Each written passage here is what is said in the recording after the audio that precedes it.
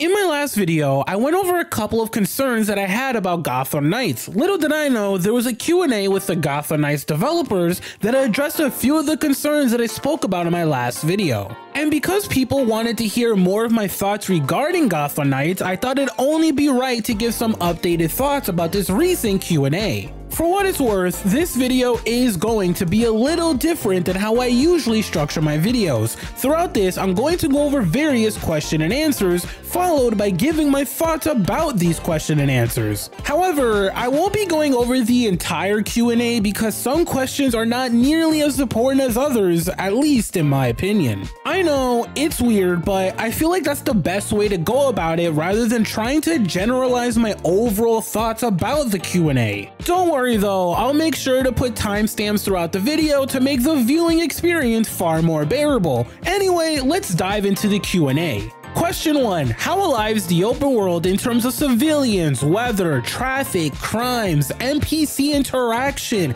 entero buildings, etc.? Everything mentioned in that question is present in our Gotham City to some degree. Each district in Gotham has a distinct mix of citizens. Since the player will only hit the streets at night, some neighborhoods have more of a civilian nightlife, others are more industrial and bleak, but you'll encounter Gothamites from all walks of life and they will definitely have opinions about you and your vigilante activities. There's vehicle traffic of various types, pedestrians heading in and out of rail stations, city workers on the night shift, the weather varies from night to night while remaining true to the Gotham vibe. Players will be able to enter a variety of buildings, usually because there's some illicit after-hours activity underway, and there is crime everywhere, both petty and major. This is a good thing. Gotham City is important to the overall Batman mythos. As we know, Gotham and his people consistently play a massive part in all of the Batman movies. So to know that Gotham Knights is going to continue that small detail is legitimately exciting. The biggest reason is that this, in a way, reminds me of Marvel's Spider-Man. As you swing through the city of New York, you often get people rooting for you and cheering you on after saving people from a random crime that's happening in a random district of New York. That kind of encourages you to continue to solve those low-level crimes. For Gotham Knights, I actually hope they went in the opposite direction, which I know is weird. In a way, I like the idea of Gotham having hard-headed people who hate vigilantes despite them needing those vigilantes. I almost want the NPCs to be mad at us or yell at us because they don't like us. It adds that sense of feeling underappreciated, which is what being a vigilante is all about. I also thoroughly enjoy the idea of being able to enter random buildings that have either petty or major crimes going on. It adds to that playground feel that I mentioned in my previous video. As we know, Marvel Spider-Man is basically one gigantic playground that wants you to explore and is designed to engage with the player. It wants you to stop a random car chase. It wants you to beat up thugs that are up to no good on a random roof. It wants you to explore every building to see if there are collectible items, which are spread throughout the entirety of New York City. This exact thing is going to make Gotham Knights feel like an open playground, almost like Marvel's Spider-Man, but instead it's always nighttime. This, of course, brings me to what is just as important for this game and is relevant to this question as well. Question 2. Are the random crimes completely dynamic? Like if we don't go see someone getting mugged, can we come back 2 hours later and they're still waiting to get rescued? Or will we be able to have consequences for our choices to create a sense of realism and urgency like in the comics and films? It depends on the crime. Some of the random opportunistic crime will still linger unless the player moves to intervene. Most of the bigger, more premeditated crimes have a failure condition if the player retreats after engaging. And of course, once the player returns to the Belfry and ends the night's patrol, those crimes won't be there the next night. While this doesn't sound as natural or fluid as what Marvel Spider-Man does, this to me still sounds like it's good enough on paper. The fact that there will be different types of crimes that will continue to go on if we don't intervene, crimes that will have failure conditions, and crimes that won't be repeated the next night, at least seemingly so, is a good thing. It adds depth to Gotham as a city and also will encourage us to explore the city. My biggest hope is that this game encourages us with some sort of visual notification to tell us a crime is going on not far from where we are. That way, we don't miss out on opportunities to save the day and don't miss out on potentially cool in-game moments. It'd also be cool if doing these dynamic crimes helps change the perception of the Gotham Knights. Imagine if you do enough of these dynamic crimes to the point where we get to see our chemistry in Gotham grow as we get further into the game. The more times we save the day by preventing crime, the more the people of Gotham begin to like us. That way, it continuously makes it feel like preventing these types of crimes will legitimately be worth it outside of the first couple of times we do so. Now, that would be a genuinely cool feature, but you know, I won't expect that because I don't want to be disappointed for getting my own hopes up. And since we're talking about getting my hopes up, that brings me to arguably one of the most important questions in this Q&A. Question 3. Can you play through the entire game as the same character, or will the story require you to play as each in different parts? Will some missions force us to play specific characters? You can play through the entire game as any character you want. There are no missions that force you to switch characters, although there is story content and a few side activities that are hero specific. This right here is what we needed to know from the very beginning. This negates all of the concerns that I touched on in my previous video regarding the experience of playing this game. I am so relieved to know that we will be able to focus on the character or characters that we want to specifically play. I am thoroughly excited to know that we're going to be able to find the character out of Robin, Nightwing, Red Hood, and Batgirl that fits our playstyle and not be forced off of them. My only concern, however, is whether or not they'll possibly nerf the characters who are getting played more so than others. If they don't nerf any of the Gotham Knights on purpose just to try and push people onto other characters, then we're good. If anything, I hope that they fix any of the least played characters to make them feel better, because that will be far more encouraging and get us to at least try those characters again after not initially clicking with them. Again, this is great news and it's highly relieving to hear this. I just wish this was something that they specifically marketed towards the people who are interested in Gotham Knights. The reason I say this is because in games like Marvel's Avengers and Marvel's Spider-Man, some of the biggest complaints revolved around the moments we couldn't play our favorite characters. As we all know and understand, most people typically hate being taken off of their main character in a video game. If they got ahead and informed their target audience that this game is a game where you can play whoever you want, when you want,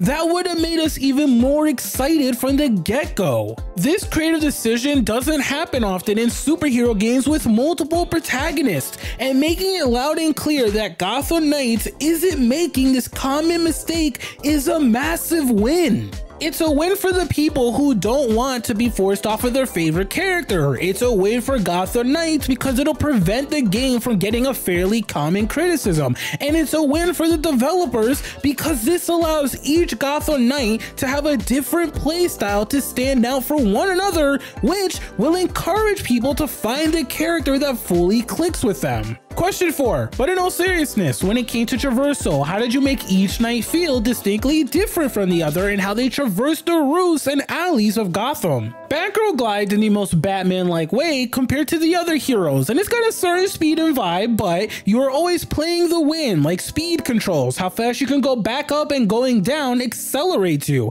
It has a certain feel as you're hunting for crimes. Nightwing's glider feels different because it's a machine. You can angle it to climb up and around tall buildings as well as glide. Robin's teleport is almost more about snapping into a specific spot as you approach a crime, and you can change direction of the teleported target pretty fast. And Red Hood is just jumping on air basically, so he's playing a platform game where he can invent a platform when you squeeze the trigger and it feels fast paced, but it's the closest to the parkour feeling you have when you're running and jumping on rooftops. His is the most exotic, but our Red Hood is really connected to what he had to go through, surviving being killed and brought back, and his traversal reflects that. I'm sorry, but as much as I'd like to have a positive take on this question and answer, I can't have a positive take. The core reason why is that none of these different traversal styles looked great in the gameplay demo. Nightwing's glider simply looks awkward. I say this even though I don't really care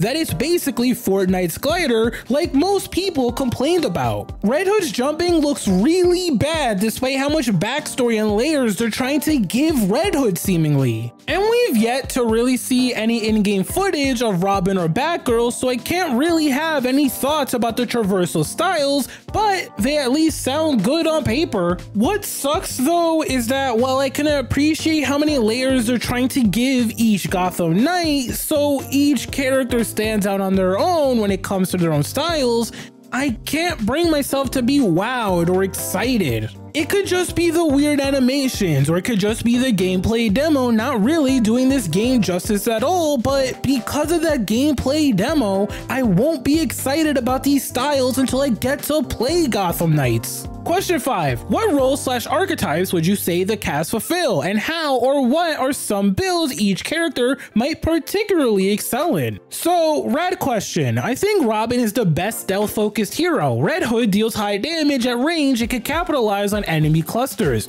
Batgirl has some health-focused powers and has some cool hack stuff in the environment abilities, and Nightwing has the furthest combat mobility and has the most co-op support abilities. There's a lot of variety in playstyle though, so it's not 100% straightforward to answer. Like, I can build a high melee DPS Batgirl build, and I do a lot because I love her beatdown ability. You have options depending on what great gear you find and what skills you decide to invest the most points in. This is exactly what I wanted to hear regarding this cast of characters. I love the idea of skill trees, and I love the idea of having a variety of character builds in video games. So to me, this is something that I'm eager to see in real time. I genuinely hope that if they do another gameplay demo, they show off these builds, or at least how the player or players can make builds in the game. If this is something where every character has at least 3 or 4 potential builds, I'll be so damn happy. The sheer idea of having a superhero game that enables your creativity and allows you to tailor the character to your liking to the point where you basically have control over how they feel depending on the build you make sounds like a ridiculously good time. Remember, it's not often that we're able to essentially build a superhero and tailor them to our liking. I honestly would like to think that this is why the gameplay demo looked kind of clunky. Maybe whatever builds they were running were super basic or were at an early point in the game. The point though, on paper, is that this is fantastic news. I really hope that whenever we get to see this in action, it's as good as it sounds. Question 6. Is there a counterattack mechanism? When Red Hood is fighting the Talon Gladiator, it looks like he's got some unblockable attacks coming in, but can you counter or block? So, we do counter, but as you spotted, it's not in a quick time event kind of way. Our combat system has regular and armored attacks, which means they can't be interrupted by normal moves, so you have to counter them with piercing abilities. Some enemies also have guard, block, which we can counter with guard break abilities. So our combat system has these layers where you sometimes need to provide a specific answer to a specific problem. Many player power moves can't be interrupted after the warm-up animation, so you can sometimes use that to your advantage. So when I first read this question and answer, I had a negative reaction to it. The idea of pivoting away from quick time event counters initially sounded negative to me, but then I realized that sticking with that would just make this game another unofficial Arkham game. And I really do understand how much they want to avoid that, considering they did emphasize wanting Gotham Knights to be its own thing with its own story. So I totally respect wanting to not just copy and paste things for the sake of winning people over. Sometimes doing something new can legitimately lead to a good thing. My concern is whether or not these specific answers to these specific problems feel clunky or not. If this is a combat system where all of these layers and depth add up to a satisfying combat system,